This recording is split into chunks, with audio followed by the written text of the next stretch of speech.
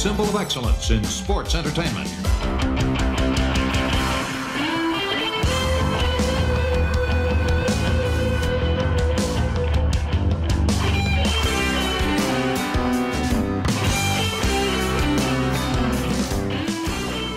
Hello and welcome to ARN. This is Paul Bromwell, and today I'm joined by the Hall of Famer, the founder of the Four Horsemen, the creator of the Spine Buster, the 1A at Tag Team Wrestling, and he's my tag team partner. He's Double A. He's Arn Anderson. Arn, how are you this week? Well, it's a new year, isn't it? It is, man. It is a new year. We are officially in 2024. Hey, your Georgia Bulldogs put a beating on Florida State. Did you have fun watching that game? Yeah. What was proved is that there is a major flaw in the system of college football with who ends up in the last four. And I think Georgia wouldn't have ran that score up like that unless they were trying to prove a point. I mean, a team that hasn't lost in over 2 years and they get beat by one of the greatest dynasties in the history of college football, Alabama. But that puts them out. That kicks them out of that top four. Yeah. And you look at that, they could have scored 100 points if they'd have wanted to. Yeah. Now, to be fair to Florida State, I know they had a lot of guys not playing, but still, Georgia said, listen, we should have been one of the top four. They made a statement, that's for sure. And we'll see who ends up winning the whole thing. Some fun games as you and I record this yesterday. We're recording Tuesday before this drops. But, man, listen, I'm so glad to see you. And today I want to get into it because we're calling an audible. We're taking a break from Ask Arns. We may get some time for Ask Arn at the end, depending on how this goes today. But we have a very special guest joining us for the fourth time in the history of the show. We don't normally have guests. We've had Medusa. We've had Brock. Tully's been on before. But today, I'm really excited because we got a genuine shooter, a throwback to the days, a territory wrestling, a booker, a champion everywhere he went, a Hall of Famer, a man who's going to make you tap like you mean it, buddy. That's right. Ladies and gentlemen, please welcome to the ARN Show, Mr. Gerald Brisco. Gerald, how are you, man? Well, man, I'm great, but man, I how do I live up that energy? I always get scared when somebody says a real shooter. I mean, what the hell is a real shooter? I'm talking to one of the greatest of all time, sitting there opposite of you. I'm so happy to be on this show. Happy New Year. Sitting there back in that green room, listening to that football talk, I wanted to jump in so bad because I'm a Florida State fan. But I'm also a Cowboy. I'm also a Cowboys. And we took care of Texas A&M out there. Sure, so, yeah, there you go. I'm happy. I'm a happy camper. All right, how you doing? Happy New Year, my brother Paul. Same to you. Happy New Year. Good to be on this show, man. I listen to it religiously, and I enjoy the hell out of it. There's straight shooters, and then there's Arn Anderson, man, a good guy. Wow. So thanks a lot for having me on. We are honored to have you here, sir. And boy, did I step in shit with the Florida State stuff, right? Well, I got podcasts with old John Layfield. We have a lot of fun telling stories. We're football fans, as you know, Arn. And I was telling Layfield, that's the difference. Norvell been there, Florida State 4 years. He just turned the corner on the recruiting. Kirby Smart's been there a little bit longer. He got that head start on the recruiting, and that's what stood out to me, the talent and depth that Georgia has. And Arn, you're so right to be knocked out in one game by a dynasty such as Alabama. The system is flawed, but fortunately we're going that 12-team bracket next year, so all will be righted, I think. But there'll still be problems there. You can't have enough college football for me, and I know you feel the same way. We love it, right? Yeah, and that's what I miss about being around you weekly. Was our sports conversation. It wasn't all about wrestling. We had to sit there and take a lot of grief from a lot of different people about a lot of mistakes that other people made. But also Arn and I could take some time out and just talk football, just be friends, and just sit back and relax a little bit and not have any pressure on what you're saying or anything. Just talk college football and pro football too. We both love the sport of football. Well, let me just say this one more time. We are honored to have you on here. You just don't know, Gerald, you're legendary. And I saw you go from a legendary wrestler to a legendary leader at Gorilla. You made that thing fly, my friend. You were the cog that the straw that stirred the drink, I'm telling you. Well, thank you. As you know, and we've all experienced sitting in those chairs there, with the boss man across the monitors from us, But having somebody that you can rely on, when the heat started flying in there, no matter how perfect you are, as you remember, heat could start flowing in a flash, something you wouldn't even notice, but the boss noticed, and have somebody sitting there that kind of elbow you and take that heat off of you. I can always depend on guys like you and Finley and Malenko and some of those other guys that sit there next to me. When Brisco, why'd they go long? Well, I don't know. The agent's here, but you guys would jump right in and said, Vince, they didn't tell us about that. What can we do? So I always appreciated the backup I got from guys like you. Well, we were a unit, my friend. That thing was a well-oiled machine. And there was a reason, because there were qualified guys sitting in those chairs. Overqualified. Overqualified, absolutely. And we had fun too. I mean, we didn't always get our ass. We had fun. We had some laughs sitting there. We could once in a while something would happen, and we could all look at each other, just kind of giggle a little bit like my school boys, and enjoy ourselves. So my memories are fond of it. The people that I was able to work with is second to none. The skilled people, not only the agents and the producers that we had to do it, but the mic people, the sound check people, the monitors, all those professionals that WWE had, and I'm sure AEW had a bunch of them too. But I'm just sitting there speaking from WWE standpoint. We had the best in the world sitting there. We always knew if there was a problem, it would get fixed instantly, man, no matter what it was. Even when the headsets wouldn't fit your head, Art. And I see you're stretched that one out where it's almost form-fitting on you now. And look at Paul Shuckland. He's been dying to say that himself, but he hadn't had the balls to say it. That's because I know he can still spine buster my ass the next time I see him. Well, he can spine buster my ass too, man. Shit. I go for a spine buster and somehow it gets countered and me staring at my asshole. Are you kidding me? Gerald, how did I get here? And more so, how do I get out? Well, you didn't tap soon enough. That's how you got there. I love it. Hey, listen, this is such a treat for me because I'm talking to two. When you think of tag team wrestling, and I'm talking about Jack and Jerry Brisco, and then Ole and Arn, Tully and Arn, and it just goes on and on.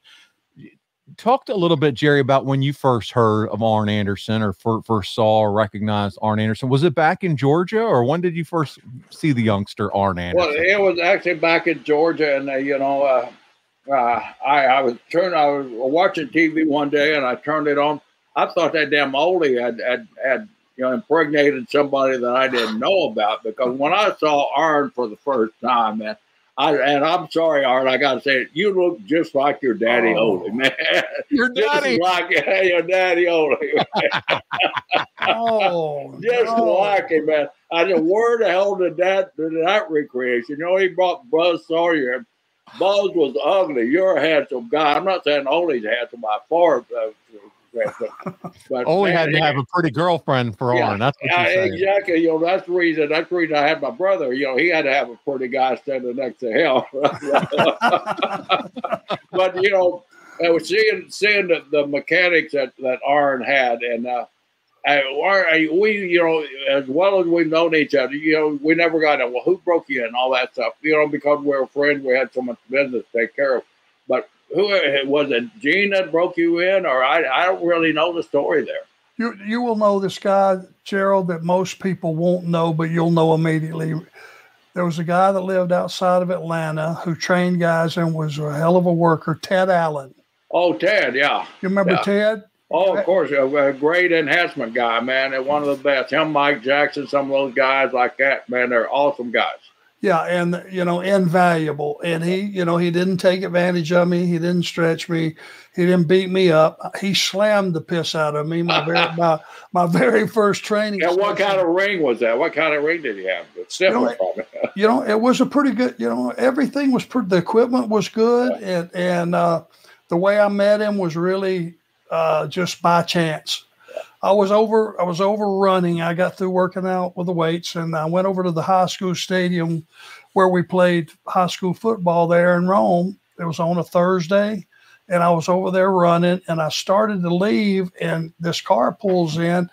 The building that they ran, Georgia Championship Wrestling, was hooked right onto the stadium where we played football. So I was going to get in my car, and this guy pulls in, and he gets out of his car. And immediately I recognized him, and I went, "That's Ted Allen." And I looked up, and there's the scoreboard. Okay, there's the sign. Oh, Georgia Championship Wrestling tonight. I went, "Wow, what timing!" And I went through the whole thing. "Excuse me, sir, I recognize you. Da da da da da. How would a guy like me do what you do? I've loved it since I was 8 years old." Now you could have gotten "You can't do what I do, kid. What you mean? You out of your mind?" You could have got both extremes. But the guy said, "Well, you seem like, da da da da da da. You got the right attitude. If you got $500, I'll give you a tryout. I have a ring." So I went down to Cartersville and gave it a try, and just from watching it all those times, you know how it is, Gerald.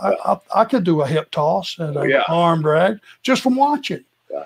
That doesn't make light of how doing a good arm drag it really is. But it was like I was way ahead of the curve and I never had a training session, but I had the right attitude. I loved it. I would have done anything to be a wrestler from the year 8 years old on up. And that's and he agreed to work out with me and got me booked on Atlanta TV. And my second TV taping, I got to work with Bob and Brad Armstrong. Wow. The Armstrongs. Wow. Don't get any better than that, does it? No, I don't. Right off the bat, man, you're thrown in with the best. And I want to jump in there. I'll go back just a step forward. The chief of police in Rome, Georgia, and I were really good buddies. I was a quail hunter. He was a big-time hunter. I had Brittany Spaniel bird dogs, and he had Brittany Spaniel. Well, of course, he was friends with President Carter, so I used to call him John. I can't remember his last name. John. Collins? John Collins. Yeah, John Collins. John, let's go down. Let's go bird hunting. I got my dogs ready, so he'd meet me in Atlanta, pick me up, and we go down the plains down there, not on President Carter's land. He used to tell me we'd be walking on the field. He said, "There's a kid here. He's always in trouble.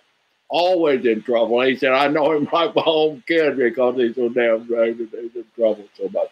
And he loves professional wrestling. He wants to be a professional wrestler, and he got the tools to do it there.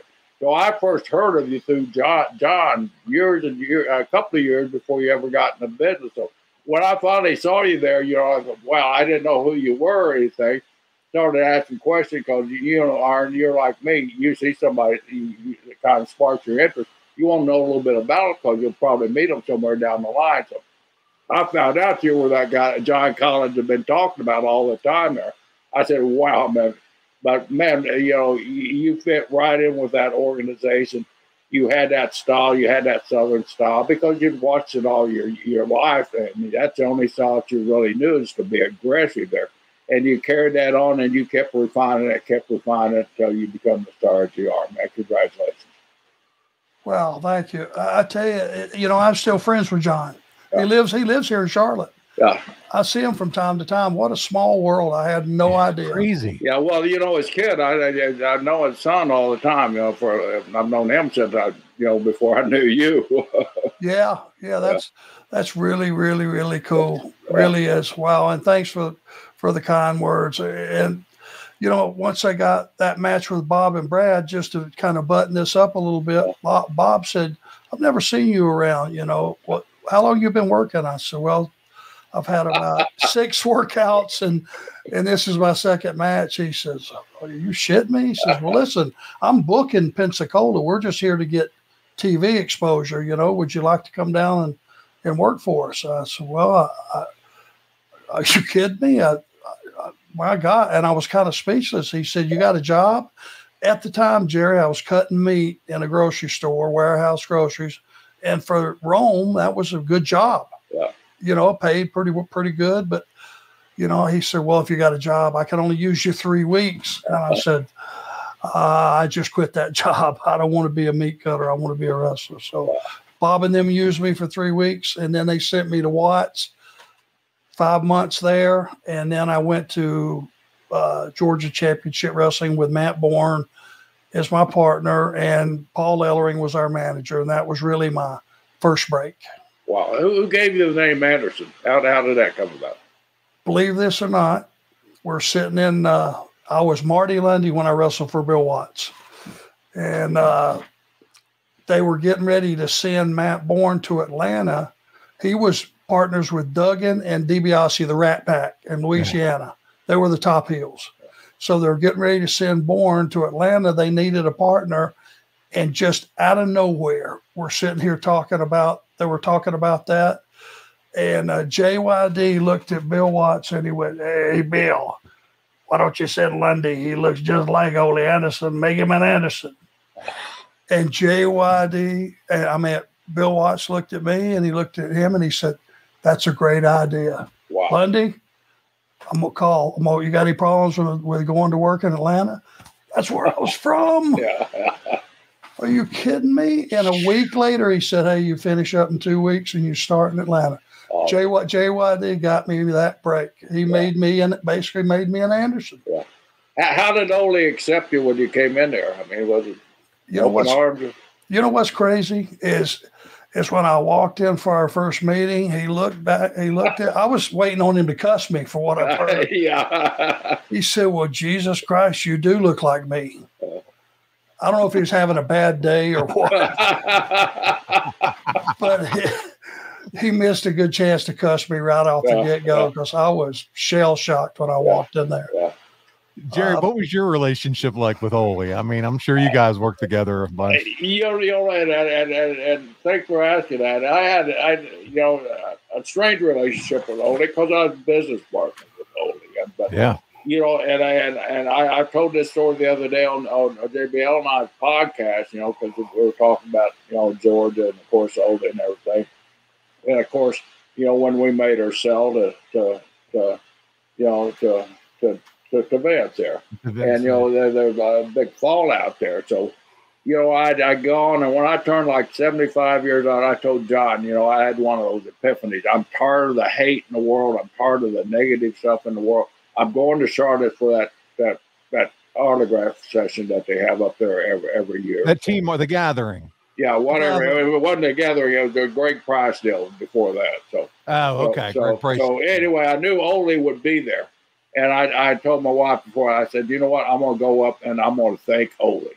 What are you going to thank him for? You hate it. I don't hate anybody now. I'm through with all that damn hate stuff. It's too hard to hate. It's too hard to be pissed off at somebody. So what I'm going to do, I'm going to go up. When I first started in Charlotte, North Carolina, I was more or less married to Gina and Ole Anderson, me and Sandy Scott, me and Thunderbolt Patterson, and me and my brother, ARN, how they programmed up there when you got the program. You were with them for a year and a half, 2 years. So, I mean, and I was a young guy, just getting my feet wet. I'd never been on top anywhere, except I just started in the business, basically. Gene and Ole took me, and they worked my ass off. That's one thing I'll always respect about Ole Anderson. When you went in the ring with Ole Anderson, if you wasn't prepared to go in there and fight back and to give him a contact, he would eat your ass alive and not feel bad about it. But if you went in there and you showed a little smoke, you showed a little fire, and you showed a little resistance, then you're going to have the match of your life, and you're going to be better because of it. And that's one thing. Every time I stepped in the ring with Ole Anderson, I stepped in there being ready, mentally prepared, physically prepared, and the best of my abilities as I could, because I knew after that match was over with, I have learned something and I've become a better worker. So Ole sitting there in Charlotte, North Carolina, just had the banquet, big crowds around him. people see me coming up to them, there's all that perspective heat there. And they kind of back, what's going to happen here? I walk up to Ole, stick my hand out, and he don't recognize me, because I've lost my hair, when I all that and all the hair. And I said, no, you're not. And they go, yes, Ole, that's Gerald Brisco. Well, what the fuck you want? I said, I stuck my hand. I said, I want to shake it. And I told him the same thing. I really I enjoyed being in the ring with you. You made me a better worker. You made me a better performer. You taught me a lot. I want to thank you for that. Thank you. God bless you. Turned around and walked away. And to me, I buried all that heat. But I had something I could thank him about, and I did. Like an Ole Anderson as a worker and competitor, I loved him to death. I loved competing with him.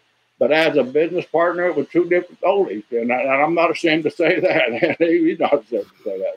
But I had one of those love-hate relationships. I loved being in the ring with him, hated being in the boardroom with him. Yeah. Thank God. Well, just thank God that you could separate the two. Yeah. One thing that I learned, and I really didn't even. Well, yeah, I did. I realized I was learning it from the first time we tagged. I realized. He made the babyface work for everything they got. You wasn't going to just, nail him and him could take a bump for you.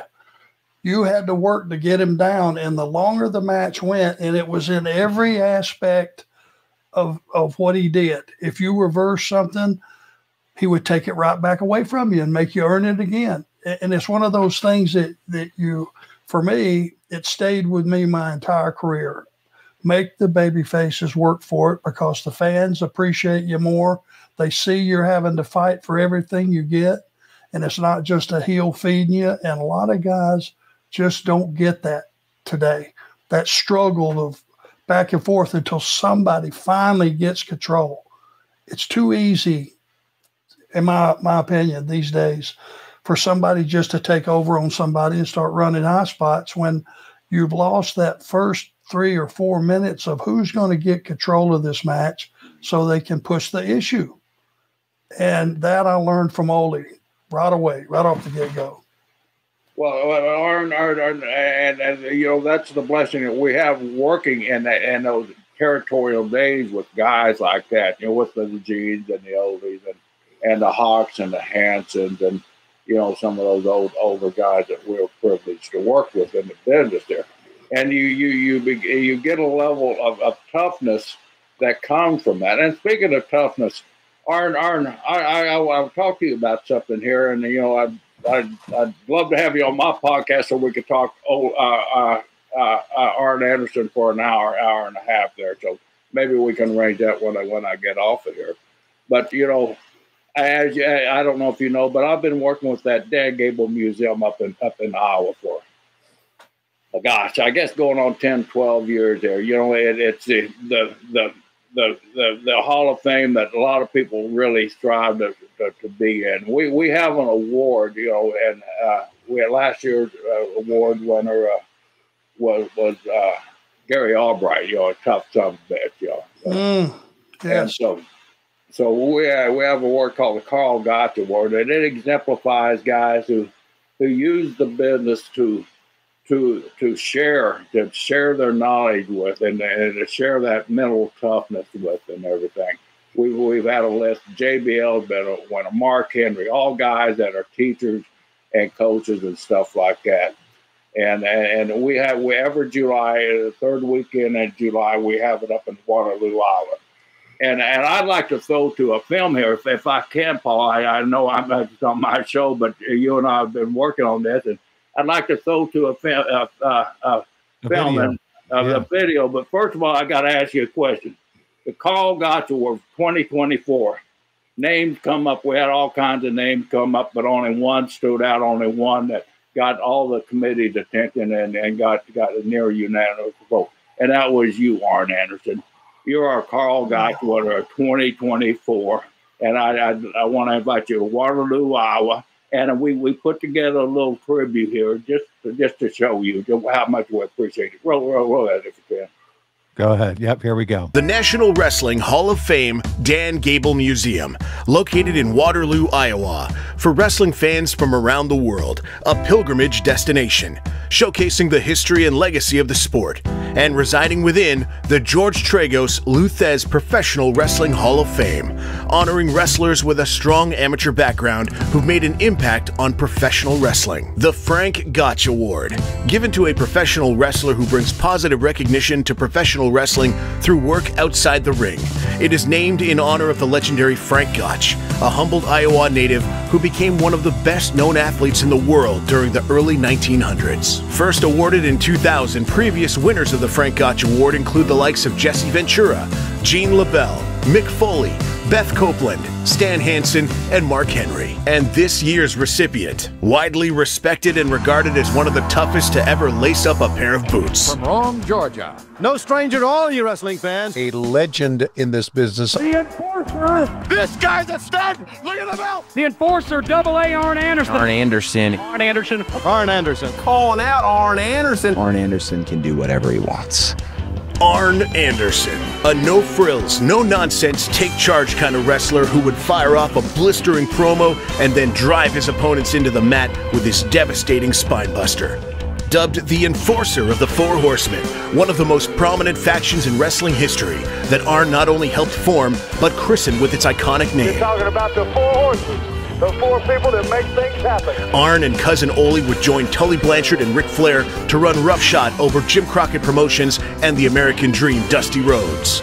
A multi-time champion, from numerous tag team title runs in his early days with Southeastern Championship Wrestling, then to JCP, WCW, and the WWE. A four-time world television champion and multiple PWI awards won over the course of his 15-year career. And unfortunately, that career would come to an end in 1997 due to extensive neck and upper back injuries. You knew that when that bell rang, you got all I had that night. Whether I won, whether I lost, I gave you everything I had. But with his wealth of knowledge, as a master of ring psychology and a passion for the business, Arn would transition into a backstage role as a producer and agent, helping shape matches and segments in WCW and WWE, becoming an influence in the careers of dozens of current and former stars. Recently finishing up his tenure with All Elite Wrestling, where Arn would work as a coach for several talent, including the American Nightmare Cody Rhodes, as well as a Next Generation Anderson, following in his footsteps with his son Brock. And he continues to share his knowledge and that passion for professional wrestling every week on his podcast, Arn. Regarded as one of the greatest pro wrestlers to never have become a world champion, a killer on the stick and an assassin in the ring, a WWE Hall of Famer with the Four Horsemen, a mentor, a legend, and an icon in the business. We know Arn isn't one to toot his own horn, But toot, toot. Inducted into the George Tragos Luthez Professional Wrestling Hall of Fame as the recipient of the 2024 Frank Gotch Award, Arn Anderson.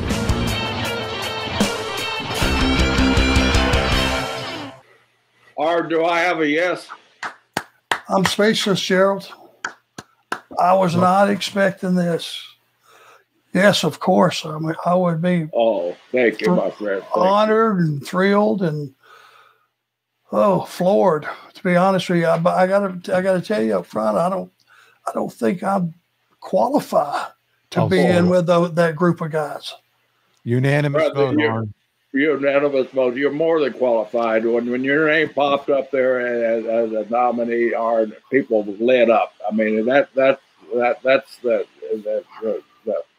touch that you have on people, that you have so much respect. You don't realize how much respect you have in the world of professional wrestling. And to go into a Hall of Fame like that, Dan Gable Hall of Fame, and Coach Gable will be there, and he's waiting to meet you too. So he voted for you. So we're more than honored to have you join us. I appreciate you having me on here. Let me present this award like this, please. Please sign me up. I'm flabbergasted. Well, I'll have some my people get hold of your people, but Chad Olson and Troy Peterson up in Waterloo, they're my boots on the ground people. They're the ones that really make that museum roll up there. We were honored last year. We had Conrad Thompson up to accept the Gordon Soley Award, and and it was a great honor having him up and all his crew. So we look forward to having the Andersons up, and the next generation of Anderson brothers.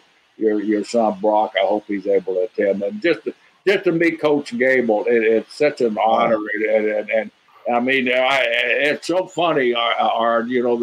The crossover, our guys respect Gable so much. It's just unbelievable. Oh, God. And they don't know what to expect from Coach Gable. But Coach Gable, he's a fan of ours. He's a fan of professional wrestling. He gave one of the best opening speeches last year I've ever heard about how professional wrestling has helped amateur wrestling see the perspective on how to promote and how to entertain its fans up there. And he said, we've helped amateur wrestling grow, and he's honored to have us in his Hall of Fame up there. So thank you very much, Art. No, thank you, Gerald. Thank you very much. Thank you, Jerry. So great to have you on the show today, and I couldn't wait to do this with you, and it's just been a pleasure to get to have you on here and do this for ARN. Thank you very much, and I'm serious. We want to have you on, Art, and you'll have a good time with me, Bradshaw up there. Okay, buddy. Thank you very much. Thank you, Jerry. Have a great happy New Year to both of y'all. Right. Thank you. Same to you, sir. All right, see you, Jerry. Much respect, Gerald. Much respect. That's same here, brother. All right. ARN? Did you do this? I didn't do this, but I got a call a few weeks ago, about 2 weeks ago, and said it was from Conrad. And he said, hey, I'm on the board and want to let you know that ARN's name came up over the summer, and it was a unanimous decision. And I said, man, I got cold chills right now while you're telling me this. What's the plan? What do we got to do? And he said, I'm thinking we got to get Jerry Brisco on the show. I said, I'm in, let's do it. And the rest was history. Chris McDonald put that video together for you. He got me. I was in contact with him over the holiday break. And buddy, who's Chris McDonald? He does a lot of the video stuff for Conrad and Ad Free Show and team behind the scenes. So he's on part of our group. Yeah. He does a really great job. And how'd you like that video, man? I got goosebumps. Yeah, I mean, we're gonna share it with our audience, all of you. You'll be able to see this. And we thought, what better way than to do this than to have Jerry on and just surprise you with it right here on the show. So when I texted you and I said, hey, we're going to have Jerry on the show, is that okay? And you didn't ask any questions. I thought, yes. All right. He's not going to, Yeah. What questions could I possibly have? It's an honor. It would be an honor to have Gerald on the show. It made my life easy. So we got to hoodwink you a little bit and get him on here and have a little fun with you. So you swerved the old timer. We did a little swerve, but I would say it was worth it. Is Conrad going to be? Did I hear he was Conrad's going to be there? He said he's going to. No, he's not going to be on this show, but he's going to be there in July for your ceremony. I'm going to be there. I'm going to make a trip to be out there for it. Yeah, I'm sure Aaron and Brock will want to go. Yeah, it's going to be a family affair, man. We all can't wait to see this happen for you. That's great. Well, we'll talk off the air.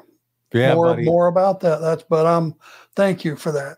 Thank you for your part in it. And I'm not used to being really handled and treated with such respect. And I just, to be honest with you, I've just always been glad to be there, part of the crew. So, well, buddy, I know that, and it is time for your time in the sun. Okay, you have been such a sacrificial. You've been a giver all your career. You've always put the spotlight on ARN on Rick or on your tag team partners, and always been, now all of a sudden the John Cena's of the world, the Codys, Brock. It's always about others with you, ARN, and this time it gets to be about you a little bit. Even when you went in the WWE Hall of Fame, it was with the 4 Horsemen, but this is your time, your moment, and you deserve every bit of this. And I know our listeners feel the exact same way. Well, thank you to everybody that feels that way. I'm more than honored. Did you put Christmas on a credit card? Don't stress out about that extra holiday spending. SaveWithConrad.com can help you consolidate all of your high interest rate credit cards into one much lower monthly payment. SaveWithConrad.com has helped families just like yours Save up to $800 a month. You don't need perfect credit or money out of your pocket. And did I mention no payments until March? So don't make saving money a resolution next year. Make it happen today at savewithconrad.com. Ah, well, can't wait. So excited. I could jump out of my skin. I'm so happy for you, buddy. And this is just a really cool moment to be a part of it with you. And so what I thought we do, because we're only 35 minutes into this show, and I knew that wouldn't go super long, and it didn't make sense to jump into March 1994 and go over that. So I thought, hey, we still got a lot of fan questions. And since this is a celebration, how does it sound if we just go and ask some more fan questions to round out this episode? That'll make the most people happy, I think. We can share at a happy moment. Yeah, and I got a lot of great feedback from people that say these are some of my favorite episodes is the Ask Arns, because you get to talk and share a lot about your thoughts, feelings, old stories. So we're going to do that for the last 25 minutes here of the show. And yeah, I'm just so happy for you, man. So let's do this. We're going to start with Charlie McClanahan. And he said, I asked Bruce Pritchard this question recently and got a great story about riding with Vince McMahon in a rainstorm. So I'm going to ask you, what is the most scared you've been traveling between towns? Thank both of you guys for all the great content. Thank you, Charlie. So is there a time or a travel situation where you remember, hey, you were kind of scared out of your wits a little bit? Yeah. Yes. Working as an agent producer for WWE. We finished a show in Milwaukee, and the next day was Green Bay. And and it snowed all day. It was not like this was, some big revelation that we walked out the door and went, hey, there's 1.5 feet of snow on the ground. How'd that happen? We watched it all day, but the reality is you had to be at SmackDown the next day. So what do? It's 11:30 at night. There's not any traffic on the road except trucks and the very few people that just had to be somewhere. And man, it was just a steady, constant snow blowing sideways, snow blowing straight down. And I figured out, I don't remember exactly. I think it's over 100 miles from between the two. And I'm telling you, I figured out right away, we better get in there's one lane. I mean, it's a highway. There's 2 lanes, but it's down to 1 lane with the trucks in single file. And you just get in behind them and follow the tail lights. But they're doing 30 miles an hour. So what would be a hour-and-a-half trip was over 3 hours, and it was white knuckle driving. And find out the next day, they must have been behind me, or I would have seen it. Natty and TJ had a wreck. They went off in the weeds, so they had a major high spot. A couple of people on the crew, I guess just only way you can call it, had a wreck. Yeah, right. Drove off the road. And I can't see well anyway. You're tired already from a very stressful day, and now you're white knuckle driving. Every time that truck touched its brakes, you had to, touch yours, and it just was really, really, really stressful. Somehow I made it, and were you by yourself, or did you have a travel partner? By myself. Oh God! Wow. Yeah, it was one of those that stood out. I was, God was watching over me. That's all I can figure. And those trucks pretty much saved anybody that was, including each other, who was on the road that night. Have you ever been in a bad accident traveling with wrestling that you can recall?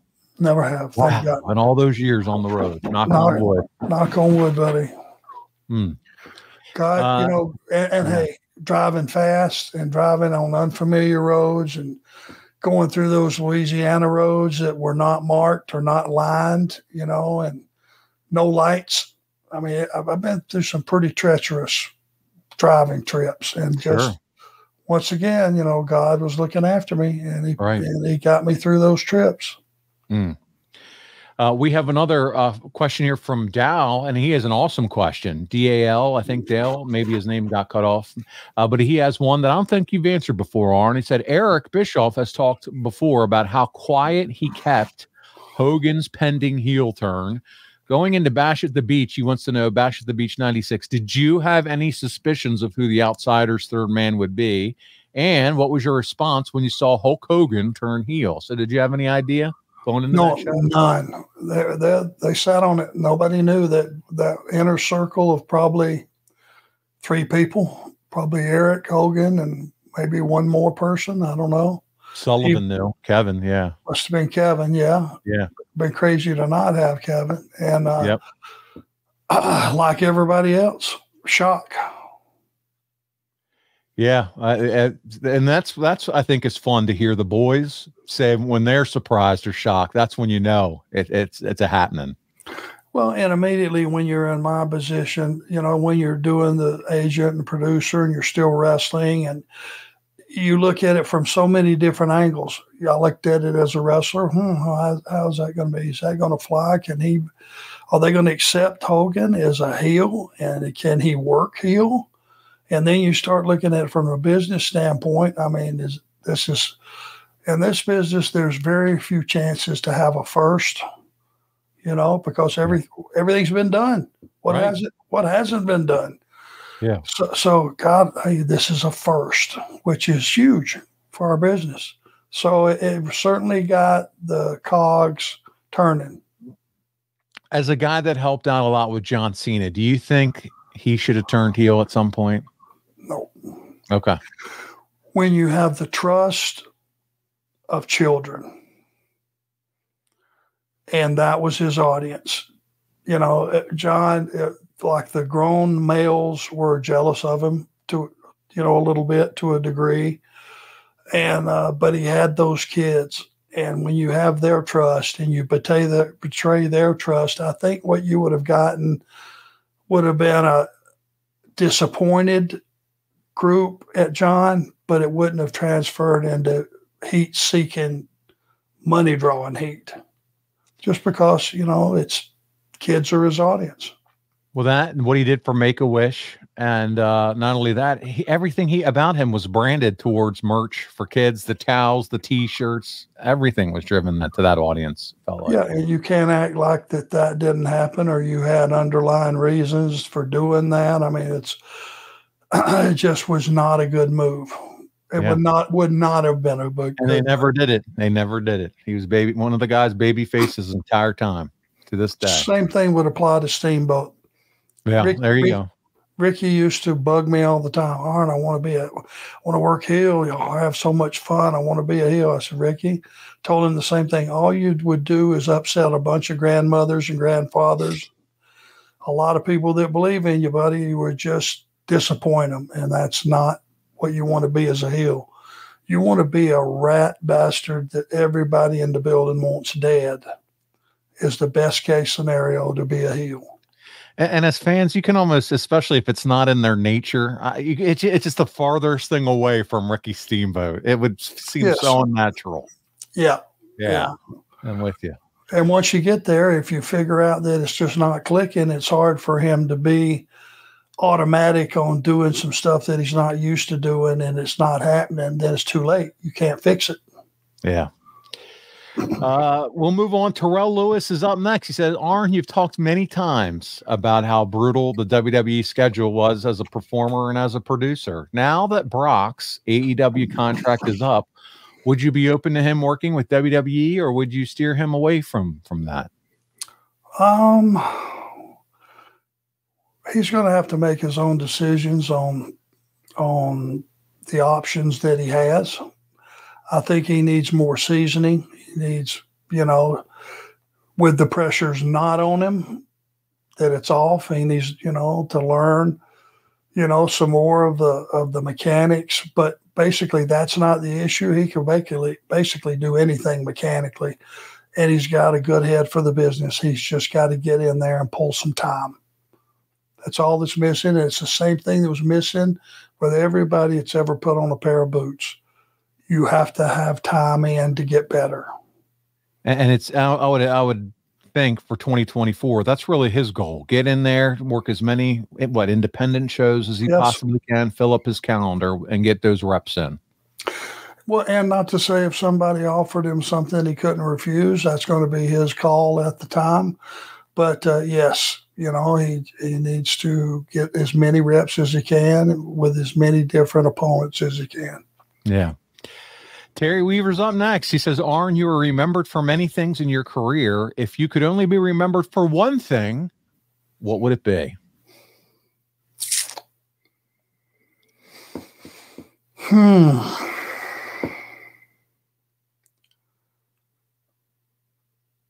Every time I went to the ring, I had the right goal in mind, which was to get the match over, number one, to get my opponent over, number two,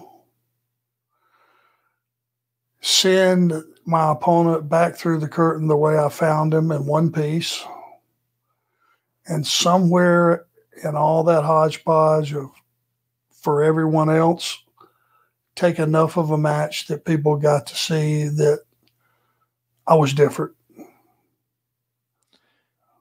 I think, too, what we got to see in that video that Chris McDonald did, the consummate professional. You just carried yourself. Like if someone wanted to look to see how should a wrestler carry themselves, cut promos, work right in the ring, be a part of a squad in that role, whether it's the Horsemen, whether it's a tag team, just the consummate professional, Arn. It's who you are, man. Well, thank you. Yeah, I tried to be, and that was a goal that you can achieve, is be a pro, man. Yeah. Be a pro. You know, and you got to know what being a pro encompasses. You walk the walk. Yeah, I mean, it's like you have a job, and it has a lot of different facets, and the beauty of our business is it changes from day to day. The guy that I wrestled yesterday may have gotten 50% of the match. The guy I wrestled today may get 90% of the match. The guy the third day may get 10% of the match. It's just being able to be a pro and know what is needed, know how your opponent has been used in the past and how you should compete with him. If you're going to lay the idea down that today, tough buddy, you're just overmatched. Yeah. And that's the story of the match. Adam Krasnoff is up next, and he has 3 questions. In May of 2002, the WWF changed its name to WWE after the company lost a lawsuit initiated by the World Wildlife Fund. At that time, you were there working as a road agent. What do you remember about getting the news of the name change? Man, this is a big deal at the time. Did Vince McMahon call a meeting before television informing everyone of the change? And do you remember what the reaction was like among the talent and when they were informed to no longer refer to the product as the WWF? I think the guys that were seasoned and thought they were smart thought, well, they'll never win this. Yeah. It's 2 different things. We're WWF is okay. If you're talking about animals, we all love animals. We're all dog people, or most of us are. Mm-hmm. We know the difference between that and World Wrestling Federation. It was, for me, it was so distinctly different. 2 different brands. You could have more than one, as long as you made it clear you were, talking about whichever one you were talking about. And boy, did I get fooled. Yeah. Right? They won. I couldn't believe it. In 2002 was around the period, Arn, where I had taken a little bit of break from wrestling. It was right at I got married in 2001, and I wasn't watching too much in 2002, but everybody heard about it. WWF changing their name to the WWE. And it was like, wow, this is like the NFL changing their name or something, right? Like a staple brand. And it just kind of came out of nowhere. Yeah. And depending on the topic and that you're covering, I'm covering with people on shows, it's like the WWE or F at that, it's like always a thing and there for a long time on videos, they had to blur out the logo until they finally got that rectified. I don't know if you remember those days where they couldn't even show the logo. Yeah, absolutely. Unreal. Unreal, all that was caused. Adam's next question, he said, Arn, we know that you, and this is fun after what you and Brisco were talking about, we know that you became an Anderson because of your physical resemblance to Ole. We just got to hear that story. But can you explain how you chose the first name Arn? I'm guessing it was a tribute to someone in your family named Arnold. Ole came up with Arn. Okay. I think it was something like, he said, I'll be damned, you do look like me. That was the first line he said. And then he said something else and something else. He says, okay, so we'll call you Arn. Just random, out of the blue. Great. Call me anything you want. As long as they got to tack on Anderson at the end. Arn Anderson. Yeah. I mean, I couldn't believe it. There's Ole Anderson sitting there, a guy that I'd grown up, watching. I'm sitting in it would be if you're an actor and you're trying to break in that business and, you haven't done hardly anything. You walk in a room and you sit down at a table and there's Robert De Niro and Al Pacino and Clint Eastwood and Jack Nicholson, the whole gang. Yeah. Yes. I mean, Gene Hackman, the whole crew, they're all sitting at a table and you come in and they're just getting up and going, making a plate and they're acting like life is just normal. This is just normal stuff. And you're sitting there with your jaw on the ground. That was me. I was starstruck, make no mistake. It's just, what's the proper word? I revered everyone that was in the business. I hope that's the right term. I was just, I looked at them. You had a reverence for it. Yeah, it's a great one. Yeah, and it's unbelievable, And once I actually got to having matches, for, I guess it would be, you'd have to say it started when Bob and Brad. That match, and then I went down to Pensacola, and now I go out and there's a house show, and I'm standing in the middle of the ring, and I made it. I'm here. I wanted to ask this while Jerry was still with us, but then he started to transition into the Hall of Fame. But your time with Ole, since we're talking about Ole, did he ever bring up the Briscos and kind of what went down with the Georgia sellout, or he didn't? He never was the kind of really have deep conversations, I'm sure. He wanted to know the few times that we were traveling together, he wanted to know where we're eating. That was how deep it got. Normally like with Matt and every other partner that I had, and it was normal in those days, you would go get in the car and go wherever you're going. If it's going to the restaurant or going to the hotel or going on a trip to the next town, it would always be, what'd you think? And you compare notes, and that's how you learned. You critiqued each other. Ole was, sit down. All right, where are we eating? That was it. That's it. And you were picking, and as long as and I guess he liked your food choices? I said, whatever you would like. And he went, you're buying, right? And I went, of course. Of course. I have a reverence for you. I'm buying whatever you want. Of course. I'm sitting here with my jaw on the ground. You're Ole Anderson. You're sitting right there. Oh, whatever you want, I'll buy. Right. And we're getting 2 of each.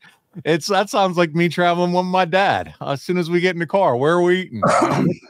Dad, we just had lunch. I know, but what's for dinner? Oh my goodness. And you snap to attention and do the right thing, right? That's right. Oh, so fun. Adam's last question. He wants to know if you remember how you came up with the throat slash taunt that you did during your entrance. I don't, but wherever I saw it, it was not in the business. It was something. One of your horror flicks? Yeah, it was something on TV or in a movie or something. And I don't know that it was to that degree. It probably was just one of those, and I kind of made it. Yeah. Oh, yeah, there it was. For those watching on YouTube, love it. Feel a little nastier. Yeah. Feel a little gorier. Little slow pace and the intensity. I'm slowly cutting your head off here. That's the idea. Yeah. So I don't remember where I saw it. I stole it from somewhere. I'm sure I just didn't come up with that out of nowhere. Back to the ARN name, by the way. I mean, you couldn't be anything else at this point, right? It's like when you name your kid and you just get used to it after all those years. They couldn't be anybody else. Same thing with ARN. I mean, come on, AA. Well, three letters. Ole was 3 letters. Oh, there you go. It was meant to be like Norwegian heritage. Okay. So it fit. It wasn't really out of the blue. It was. There was some reason. There was some thought behind it. Yes. Yeah. Yes. All right. Matt S. with a great what if. He said, if Arn was still an in-ring performer when WWF bought WCW, does Arn think he would have gotten picked up by WWF as one of the initial talents that was brought in? So what do you think? God, I would hope so. Yeah, really. His pocketbook hopes so too. Yeah. It would. I would like to think I would have been good enough to fit in with the crew. Yeah, for sure. So when that happened, when it got bought out, because kind of fill in the blanks for me, what did that time period look like for you? Because you were a producer for WCW, right? I had 6 months left on my contract. Okay. And we got calls from the office that, and it was actually the WCW office and people that were representing them. They said, we've been bought. WWF bought us. You have 6 months on your contract. We are going to honor that. So they were going to go ahead and pay me for 6 more months, my full contract, which is what they did with everybody. And the first thing I thought, what I thought? Okay, I've never had a time off like this. I'm going to Aruba, baby. Brother, all you beaches, I'm not saying bitches, I'm saying beaches, better get ready because I'm finna go oiled up and get a cooler and get in my chair with some cold beverages. I love it. And so I, for 6, and I tried to be pretty frugal, live beneath my means and all that. And we were starting to get straightened out a little bit financially to where, Good. After that 6 months, I was going to be okay for a while. And Good. about 3 months into that, I think, is when they started picking up talent, WWF, it was, I'm going to say I started with them, first part of the summer, maybe. And you started right as a producer? Yes, sir. Wow. So you were barely off for 3 months and they had you coming in. Well, yeah, I went down to Atlanta. They wanted me to come down for an interview, and I went down, met with JR. JR is the one that hired me. So was it and so JR, you were already on the radar at that point. It wasn't a conversation with, hey, you got to talk to Arn Anderson. It was, we know about Arn Anderson. JR is gonna call him. And they were smart enough to know that I had a good reputation and always have with the talent. So I've always been straight with everybody. I tell them the truth, so I had a good working relationship. And for that transition, might have been a bumpy road, depending on how you're going to be treated. Or we're going to all be brought in just to bring out on TV and crucify to show that WWF was superior to WCW. And just, there was a lot of what ifs. Yeah, you know how I am about what ifs. I know how you are. Yeah, they are important. Yep. Real quick, while we're talking about you couldn't wait to tour all the beaches up and down the East Coast or Aruba, someone asked from one of our last shows, and I did want to ask you this. You normally have been to Aruba, but we were talking about, I guess, a few weeks ago, your recent vacation, and it was an island near Aruba, or they were Curacao Island. Okay. And I think it's more as close as it is to this is the information I got after we got down there. Even though it's really, really close to Aruba, it's more of a European. The Europeans know more about Curacao. It is much, much cheaper than Aruba. Okay. And that's once I got down there and I started looking at meal prices and things of that nature and how many points it took, because, I'm a huge Marriott guy. Yeah. So I used Marriott points used American miles to fly the family down. So it was a very inexpensive, if you want to have an inexpensive trip, I would suggest Curacao. And you could get more to eat for your dollars, you're saying? Yes, the meals were cheaper. Now the portions were smaller. So it's, how do you balance that? You know, you use more points. Well, you had to have 2 meals and all that. No, we didn't get 2 meals, but I'm just a huge Aruba fan, because if you stay at that Marriott, you know, let me just say, if you want to research in advance, look at all the amenities that they have. Biggest casino on the island, right there in the hotel. Ruth Chris. Yeah. They got like Italian restaurant. They've got homemade ice cream. They got a big bakery. There's about 5 restaurants. You can go play chess with those giant chess pieces. Chess pieces, okay. Bingo out by the pool. All the water sports are right down from you go to the pool when you come out of the hotel. Then you go to the beach. It's probably 30 yards. Anything you want to do, water sports, snorkeling, windsurfing, any of that stuff that you want to do, it's all right there. And if you choose to go downtown and eat, it's about a $12 cab ride each way. Are you a spa guy, Arn? When you go to these resorts, do you get like a massage or anything? Hell yes, I did. Okay. Yeah. All right. I'm a fan too. So I had the Paul Bromwell question. And the lady that gave me the massage had strong hands, and I said, dig on in there. And that's right, because you had that back issue going on, so I bet that was good. It helped, and it also helped that they had the stretching balls down. One other thing I have to tell the truth about, the gym there we stayed at the Marriott, the gym was not adequate. No pressing machines. They had a bunch of dumbbells and stuff like that, 2 sets of cables, but they did not have any shoulder press. They didn't have a chest press or any of those things that once you're all beat up like I am, you have to have, because this hand is stronger than this hand. So you can't do dumbbells because it's off, Yeah. So the Marriott gym is 5 times better than the one that we had, but we were there and we're stuck with it. So we made it work. There you go. All right. Last question, and we'll wrap this episode up. Matt Richards wants to know if you've any good memories of working in Pittsburgh, and have you ever had a Permani Brothers sandwich? Who brothers?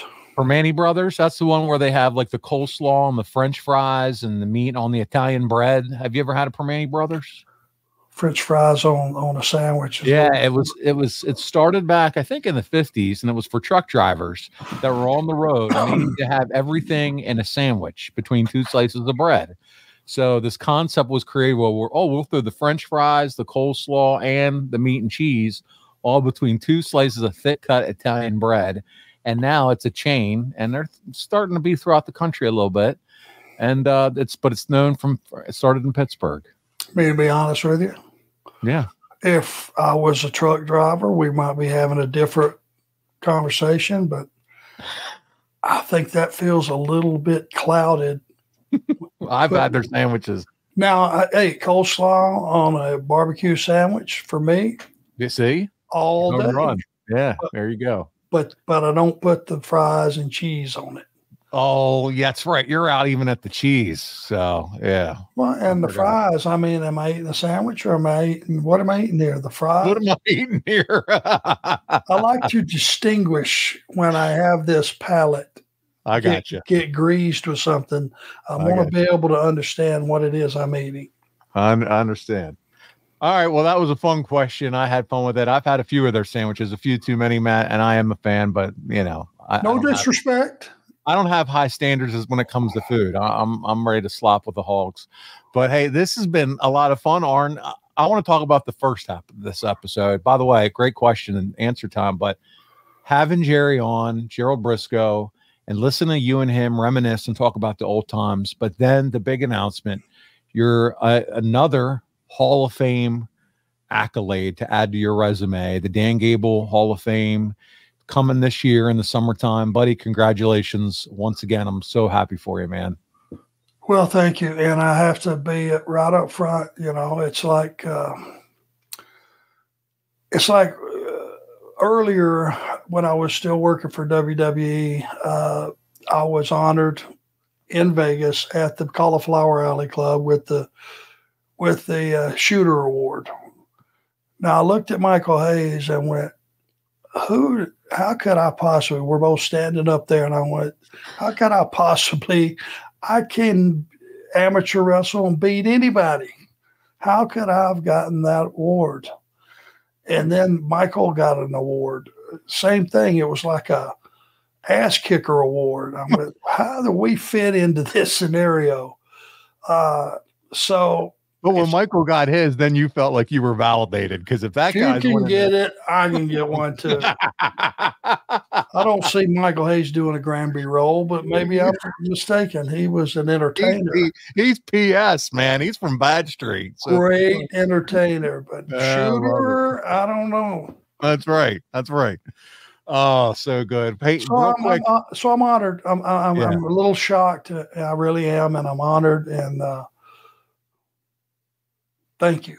I was getting a little bit clumped, a little teared up during that video. I gotta admit, man, so happy for you, and can't wait to celebrate. And I can't wait for all of our listeners to hear and see that and celebrate with you as well this year.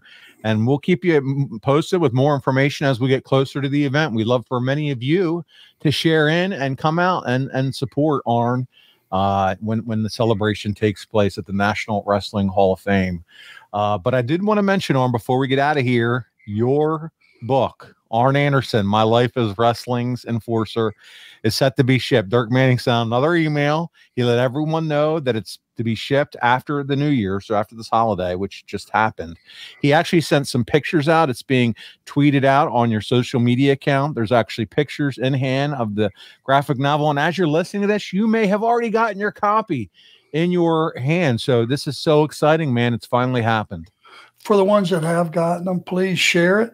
Yes, because there's been a long wait, and I apologize for that. And it was out of our control, but please, for everybody that's waiting for one, everybody that got involved on the Kickstarter, please, if you like it, if you enjoy it, please put the word out there, and so it'll make that wait maybe a little easier, maybe it'll make it harder, but please share what you feel. And it's available now, pre-order. You can go to Amazon and Barnes & Noble. It's available to pre-order. So go ahead, check it out. You can find the links again. It's on ARN social media, but we're ecstatic that the day has finally arrived. Quick reminder, too, as we wrap up the episode, if your business targets that 25 to 54-year-old demographic, there's no better place than to advertise right here with us on the ARN Show. You can do that by going to advertisewitharn.com, and it'll walk you through the steps that you can go ahead and fill out the information, and we will advertise your business, your service right here on the ARN Show. We'd be thrilled to do it, and we would appreciate your support so much. And it works. We have a targeted audience, and ARN and I have really been able to connect with some of our advertisers as well. So check it out, advertisewitharn.com. Guys, listen, next week we continue the walk. We're finally back to our normal scheduled episodic view of Arn's career. We're finally getting to March 1994. I'll do a recap at the beginning just to remind Arn what we were even talking about all those weeks ago. But WCW heads back to Europe for a 10-day tour. Cactus Jack, he's going to lose part of his ear. Arn, you're teaming with Ricky Steamboat on the house show loop, and the rumors have started to make the circle that Hulk Hogan is going to be joining WCW. And then we're also going to look at the build to the new pay-per-view, Spring Stampede. Arn, I'm looking forward to the episode with you, my man. Yeah, it's going to be hard readjusting, getting everything back in order, right? We skip around so much. We've done all these Ask Arns and celebrations and fun stuff, though. Well, my hat's off to you, buddy, for keeping us in order. You know, you're a great detail guy, and I appreciate you. Man, I couldn't do it without the team that we have around us. I'm talking Andrew Hermes. I'm talking Marcus D'Angelo, Dom. The guys, they do such a great job behind the scenes on the show, and it's a thankless roles And I would be very, very limited without their help and support. So I want to give them a shout out as well.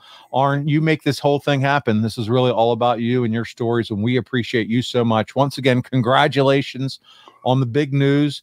On behalf of Arn Anderson, the Enforcer, the soon-to-be Dan Gable Museum National Wrestling Hall of Famer, Arn Anderson, this is Paul Bromwell, and we'll see you right back here next week on another episode of Arn. Think I should shoot a double leg on Dan Gable? I would love if you did, buddy. I would love if you did.